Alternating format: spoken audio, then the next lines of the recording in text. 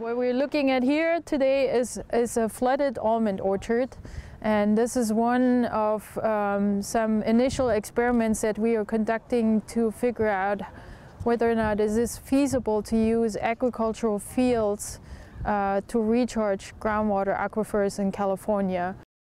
We've pumped roughly 100 million acre-feet out of the groundwater aquifers in the Central Valley, so that is, a void that can be filled again. We have very well-known groundwater depressions in Sacramento County, more or less under every major city around Fresno, for example. Tulare Basin is known for having really depleted groundwater aquifers, so those all have room to take water again. And the idea is here that we want to divert floodwater in the winter when it's available from rainstorms, and basically spread it over fields over agricultural land and have the water infiltrate and then percolate to the groundwater table. The water that we're using today for this experiment is actually rainwater that's been captured by the Modesto Irrigation District in the canal system. So normally this water would have just run through the canal system into the river and then out into the ocean. So normally we would not be putting water on in the winter, but obviously the goal here is to see if we can recharge groundwater. And so we were assuming that since these trees are dormant, that the root activity is going to be minimal, and so having saturated soil conditions during this time of year hopefully will not be detrimental to the trees. And so obviously we'll be looking at a lot of things to monitor the tree health and the tree flowering and response this summer.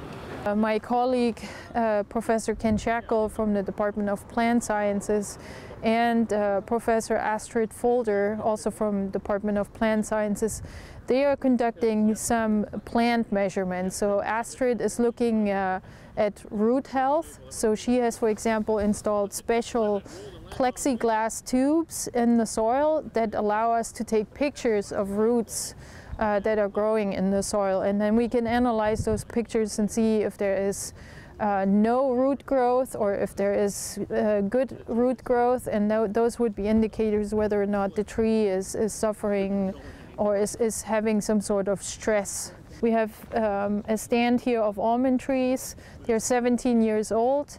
Almonds are now, I think, covering more than 1 million acres in the Central Valley.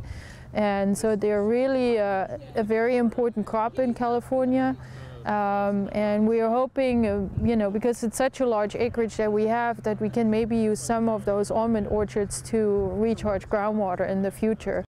The ideal situation would be that it's a benefit not only to the groundwater, but it actually is a benefit to the orchard itself. It may be a good thing. You're running that risk, but I look at it as it's a risk worth taking if it becomes a benefit and can help a lot of people with the groundwater.